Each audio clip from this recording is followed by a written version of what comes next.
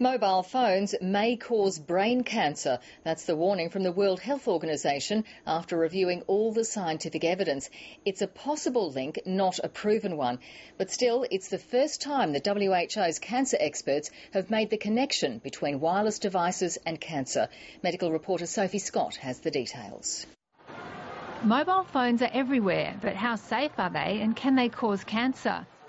Those were the questions pondered by a group of eminent scientists from around the world.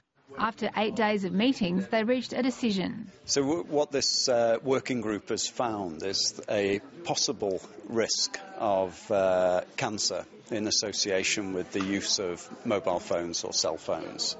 The panel said some evidence suggested a link between long-term mobile phone use and an increased risk of a type of brain cancer called glioma.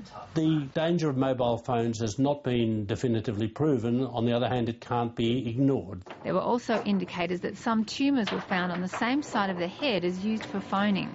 As a result of the review, the World Health Organization panel recommends limiting mobile use. There are approaches you can take to use texting or to use hands-free systems to reduce or limit your exposure whilst we're in this period of uncertainty. Australian experts say the findings are important. Well, I don't think the public should be alarmed, but I think they certainly should be well informed. Industry groups say mobile phones are designed to operate within international and national exposure limits. It's premature to be advising people to limit use. However, we do recognise that some people may be concerned by this debate.